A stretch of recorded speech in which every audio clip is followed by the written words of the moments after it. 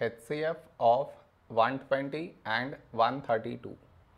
To find the HCF, we should do the prime factorization of each number separately.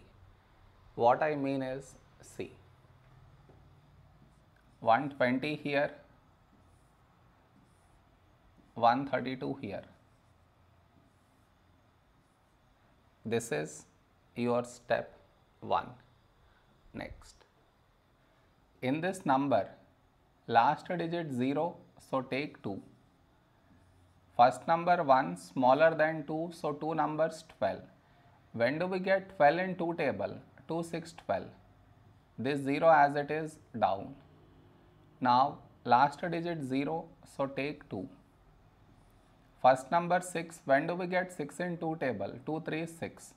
This 0 as it is down. Now last digit 0, so take 2. First number 3, a number close to 3 in 2 table is 2 ones 2. 3 minus 2, 1, 1 carried forward 10. When do we get 10 in 2 table? 2 5s 10. Now 15 is 3 5s 15. 5 is a prime number, so 5 ones 5. The other number, last digit 2 even number, so take 2. First number 1 smaller than 2, so 2 numbers 13. A number close to 13 in 2 table is 2, 6, 12. 13 minus 12, 1, 1 carried forward 12. When do we get 12 in 2 table? 2, 6, 12. Now last digit 6 even number, so take 2.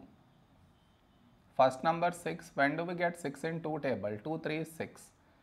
The other number 6, when do we get 6 in 2 table? 2, 3, 6. Now last digit 3 not even, so this number is not divisible by 2. Next prime number 3. Here since each digit is 3, so this number is divisible by 3. So take 3. First number 3, when do we get 3 in 3 table? 3 ones 3. The other number 3, when do we get 3 in 3 table? 3 ones 3. Now 11 is a prime number, so 11 ones 11. Therefore our HCF is the product of the numbers which should be present over here and also here, over here and also here. So now let us find the numbers which should be present over here and also here. Starting with the number 2. Do we have 2 here? Yes. So cut 2 right here. Next number 2. Do we have 2 here? Yes.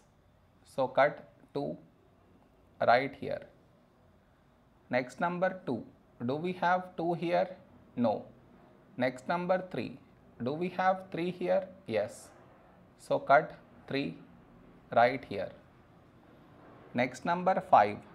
Do we have 5 here? No. No more numbers have been left out. So our HCF is 2 into 2, 4 into 3, 12 is our HCF.